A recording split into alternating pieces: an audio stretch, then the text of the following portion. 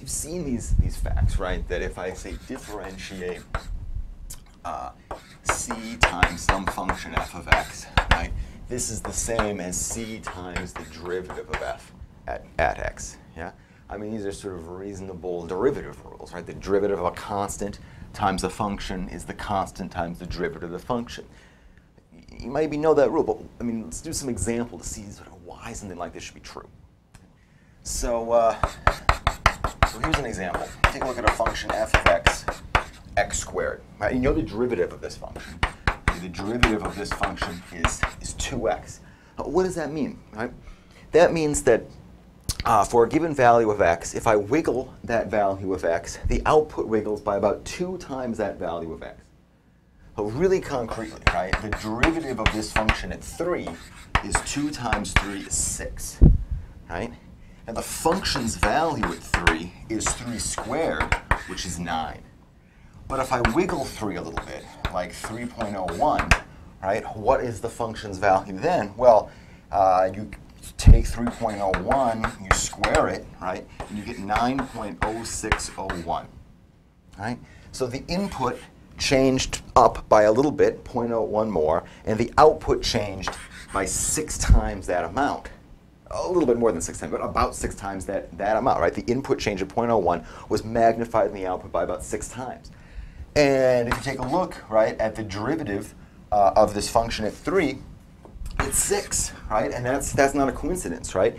The derivative at 3 is recording how much wiggling 3 will affect the output. 6 times as much because the derivative is 6. Now, what if this function weren't just f of x equals x squared, right? What if it was, g of x equals, I don't know, 3x squared, right?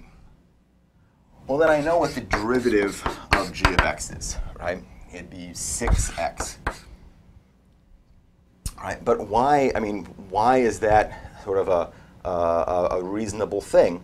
Well, let's take a look at the same kind of deal as we did over here, right? I can take a look at a specific value, like I can plug in 3, right? And when I plug in 3 into this derivative, I get 18, right? If I plug just 3 into this function, right? Well, that's 3 times 3 squared.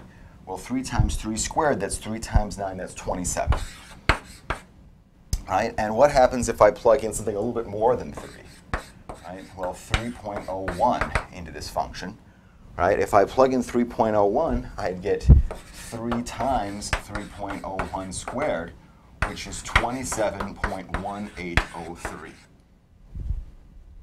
And then you look at that and you're like, wow, I mean, this sort of makes sense, right? The derivative of this function is 18 at the point 3, and if I wiggle the input of 3 up by a little bit, the output is increased by 18 times as much. I mean, approximately, right?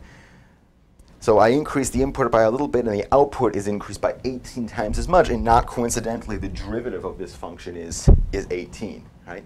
And I hope that kind of makes sense then why there's rules like this constant multiple rule, right? I calculated this derivative by just taking 3 times the derivative of f of x, and that makes sense, right? I mean, if I wiggle the input to x, the output wiggles by about 2x times as much, right, around the point x. But g is 3 times the function f, right? So if I wiggle the input to g, I expect the output to be wiggled by 3 times as much. That's exactly what I see. So hopefully these kind of examples sort of convey to you, maybe more of the meaning of differentiation.